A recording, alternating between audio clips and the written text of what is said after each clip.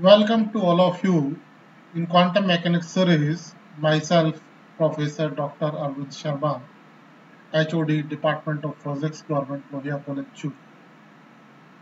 Today's lecture topic is variational principle or variational method application to the excited state of helium atom. It is according to syllabus of MGSU applications for helium atom and its excited states. Ground state helium atom is already discussed in last lecture by the variational approach, where we see the Hamiltonian relation where third term is due to the interaction energy of the electrons. Okay. Now in this lecture we are going to learn about the how variational principle or method is applied for excited state of the helium atom. We know that helium atom have 2 electrons. Okay, so in ground state, helium atom in the hydrogen-like states, that is like 1s states. So we can show in shorter notation electron configuration by 1s2. But for excited state, for helium atom, the electron configuration is 1s2s. Okay, for first excited state of helium atom, what is the electron configuration? Electron configuration is like 1s2s, and which may be represented by two diagrams. You can easily understand these diagrams. This is parallel spin and this is anti-parallel spin. You can easily understand this from here. This is anti-parallel and this is parallel.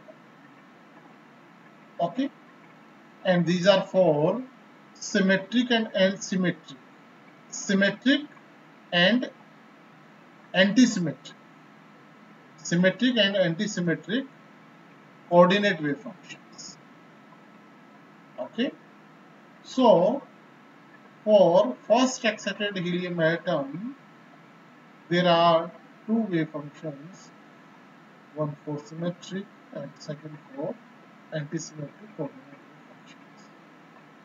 For symmetric, phi s 1 2 equal to 1 upon under root 2 phi 1 s 1 phi 2 s 2 plus phi 1 s phi 2 or phi 1 s 2 phi 2 s. Here we see the positive sign, and in the next expression we easily can understand that there is a difference between these functions by this sign plus minus due to symmetric and asymmetric coordinate wave functions. Okay, the total wave function of this system, that means we have two electron systems, must be antisymmetric. Total wave function of this system is antisymmetric. Okay, point to be noted that the total wave function of this system is antisymmetric. Okay, hence the coordinate wave function phi s. Coordinate wave function phi s corresponds to the anti-parallel state. Phi s corresponds to the anti-parallel state. Okay, where total spin is 0 and the wave function phi a corresponds to total spin 1, this state. Okay, parallel and spin is 1. The anti-parallel spins are called para-states. Anti-parallel spins are called para-states, while the parallel states are known as orthostates. Again, this point to be noted that anti-parallel spins are called parastates. Anti-parallel spins are called parastates, and parallel spin states are known as orthostates. So there are two states, parastates and orthostates. Thus, the states corresponding to coordinate function phi s are parastates, while the states which are belongs to or corresponds to the function phi a are orthostates. In zeroth approximation, the para and orthostates,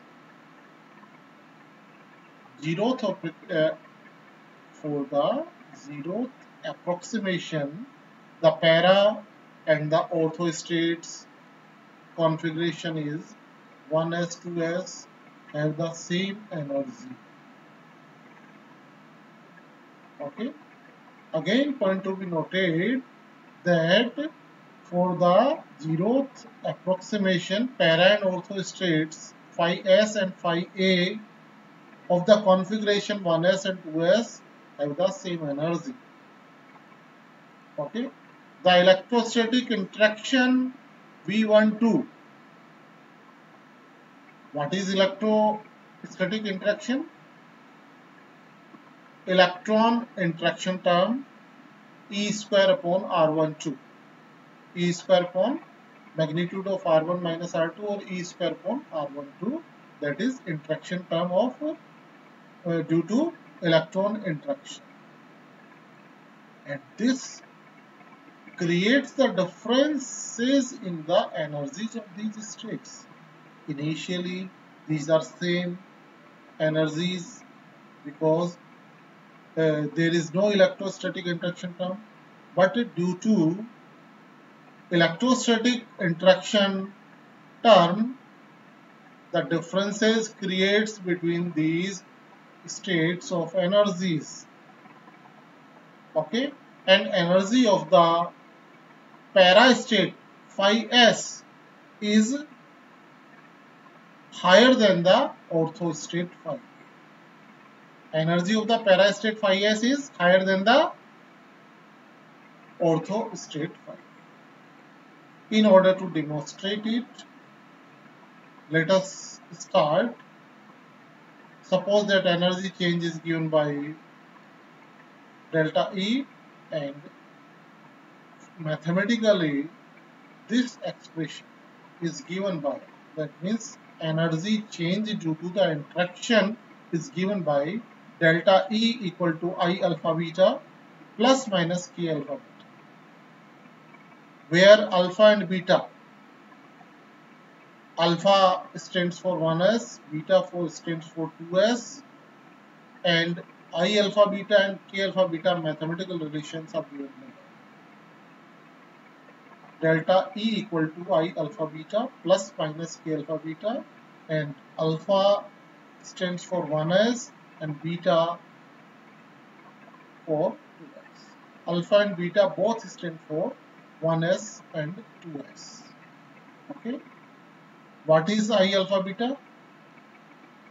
I alpha beta is given by the relation I alpha beta equal to bra phi alpha 1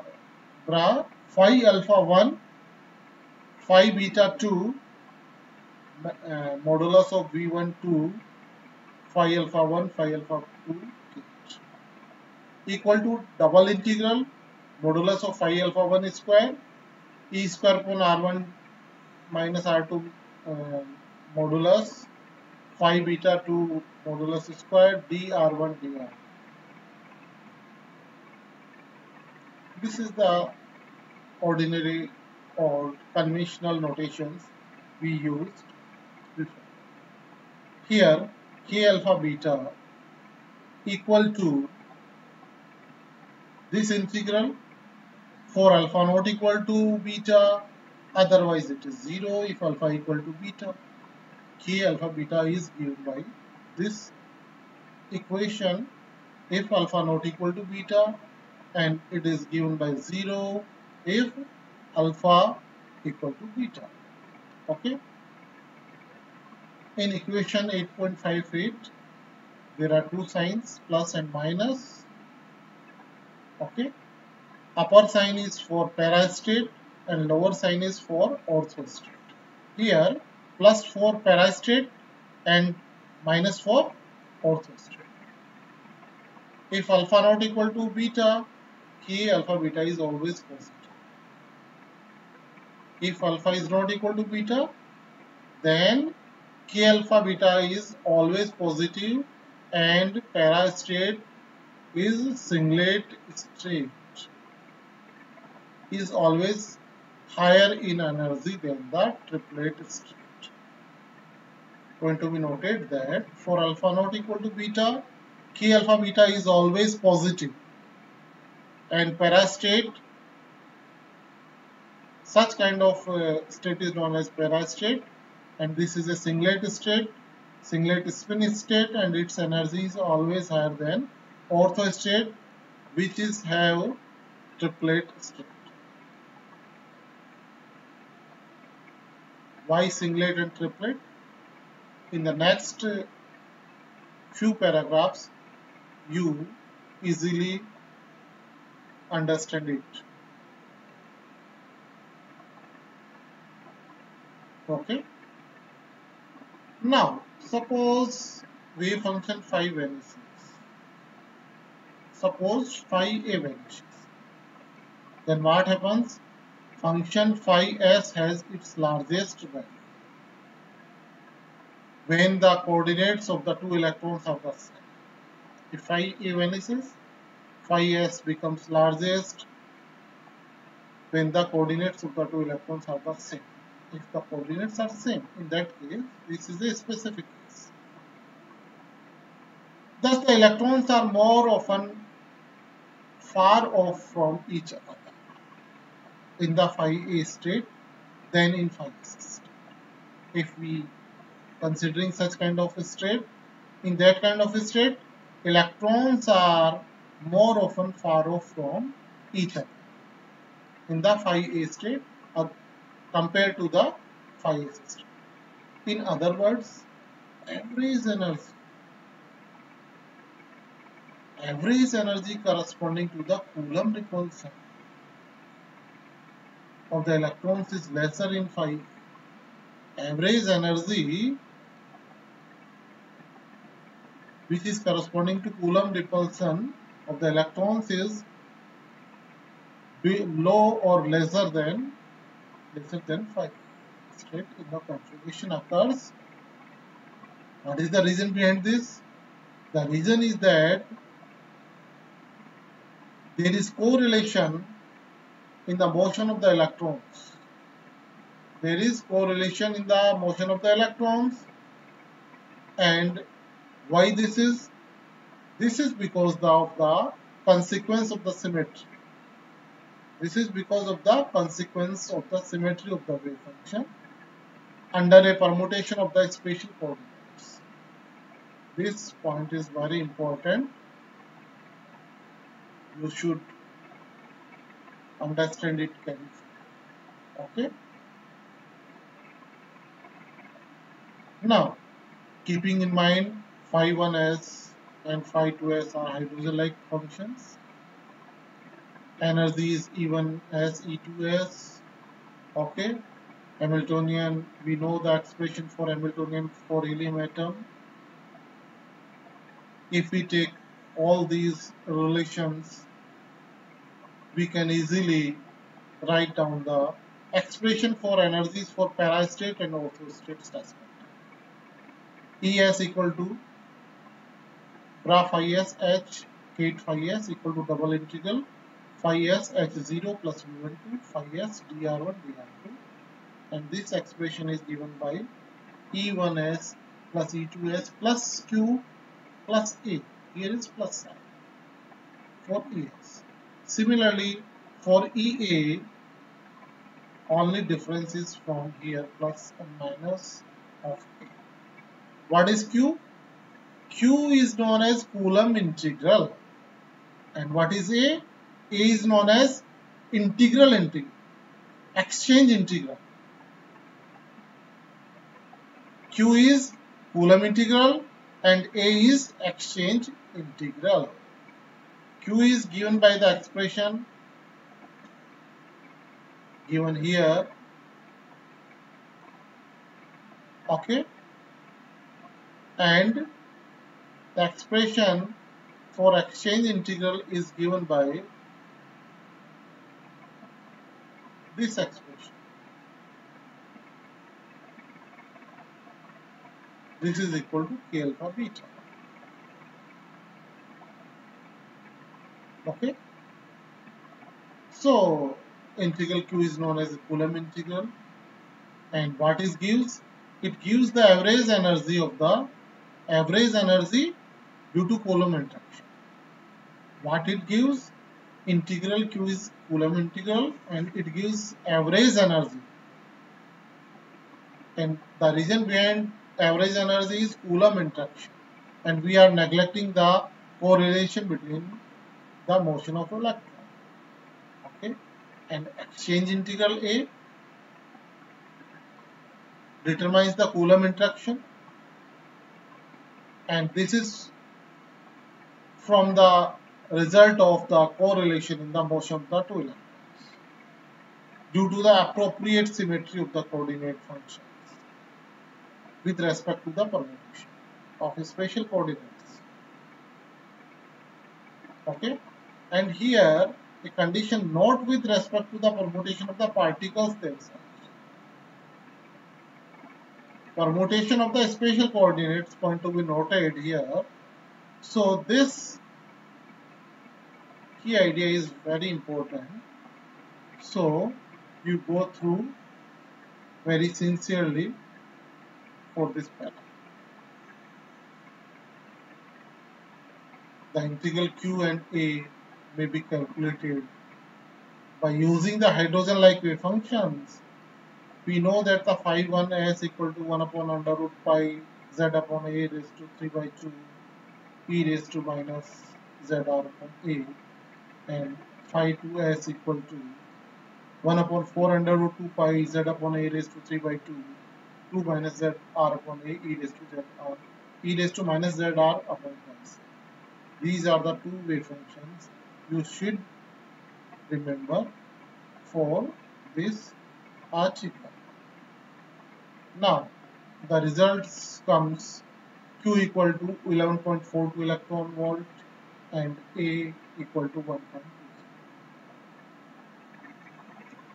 The excited states of helium atom corresponding to 1s2p configuration.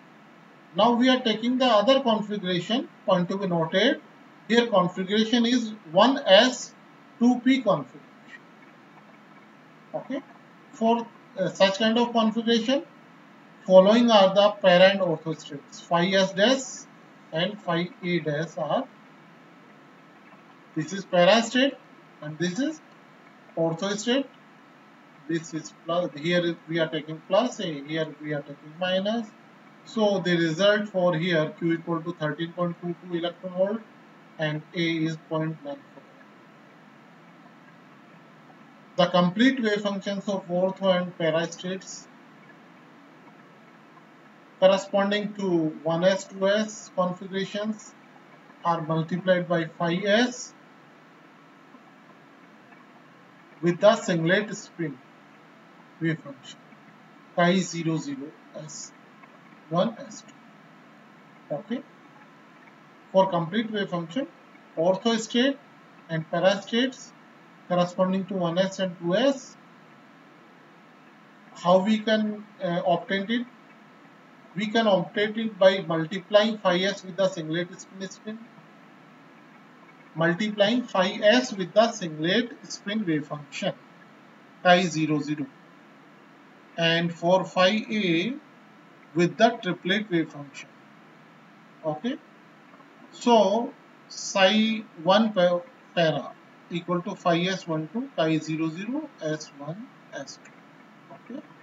For para state, chi 0, 0, and for three ortho states, for first ortho state, chi 1, 1, for second, chi 1, 0, and for third, chi 1 minus 1. Okay. So you can easily understand from here, we replaces these wave functions here, and we are you can easily understand that what is the difference between para and ortho states. Thus, what we see here, that there are three ortho states differing in the orientation of the total spin as equal to 1. For triplet states, total spin as equal to 1, and there are three ortho states. And for para state, energy levels are singlet levels. Okay. And the ortho state energy levels are triplet ones. Now, you can see that shift in the energy of the ideal atomic levels in helium when the electron interaction is taken. Otherwise, both are safe. If we consider the electron interaction, then there is shift. Otherwise, there is no shift in the atomic levels of the helium. And this is according to the Ohm's rule. And what is Ohm's rule? According to which a given electron configuration state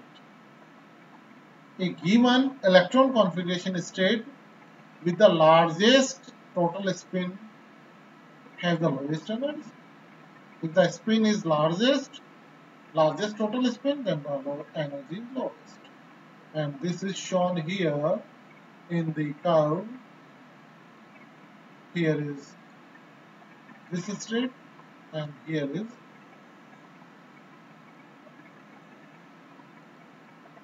the same states. There is no splitting. Here we can easily see that there is a split. Okay, and here we are seeing that triplet state is lower than singlet state. So this can also be shown in terms of Pauli exclusion principle. Okay, the Slater determinant. The Slater determinant makes up an S equal to 0 singlet state as the electrons with opposite spin orientation with a symmetrical spatial path in which repulsive correlation is absent. For Slater determinant, S equal to 0 is a singlet state as the electrons with opposite spin orientation. Okay, with the spatial symmetrical part, and we know that repulsive correlation is absent. Repulsive correlation is absent. The particles can near each other and the positive interaction energy can be large. On the other hand, S equal to 1. Slater determinant with parallel spin orientation, and hence spatial part is antisymmetric. Keeps the electrons apart, reducing the positive energy. Keeps the electrons apart, and this reduces the positive energy as the triplet state resides below the singlet state. Triplet state resides below the singlet state as equal to 0. Okay, which can be easily observed from here. Now, according to singlet state and triplet states, helium atoms have two kinds of atoms. If it has singlet state, it is known as perihelium. And if If it have triplet state, then it is known as orthohelium. Singlet, then it is called para. Triplet, then it is known as orthohelium atoms. Paraheliums have no magnetic moment and form a dimagnetic gas. Parahelium atoms, there is no magnetic moment, hence it forms the dimagnetic gas. On the other hand, spectral lines of parahelium. On the other hand, orthohelium atoms have magnetic moment and it forms the paramagnetic gas. Again, point to be noted that parahelium have no magnetic moment and form dimagnetic gas, and orthohelium atom have magnetic moment, hence form the paramagnetic gas. Spectral lines. The spectral lines for parahelium atoms are singlet, and hence those orthohelium consists of 3 close levels. Triplets corresponding to 3 spin states. Okay. Spectral lines of parahelium atoms are singlet, and those of orthohelium consists of 3 close levels, triplet states, corresponding to 3 spin states with slightly different energies. The relativistic corrections are taken.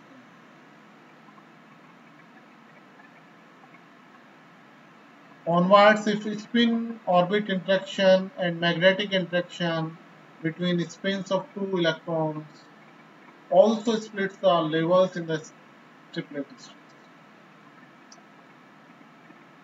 In other articles where spin, orbit interaction and magnetic interactions between the spins of 2 electrons considered, then they also split the levels of triplet states. Similarly, if nucleus has spin and magnetic moment, then there is further splitting in the energy levels, and these are known as hyperfine splitting depending on the total angular momentum of the whole atom. So we completed the topic variational method and its application to helium and its excited states according to MGSU university syllabus. But in the next few lectures, we also try to understand it by some general lectures or some different kinds of approaches so we can easily understand. Okay, thanks to all of you.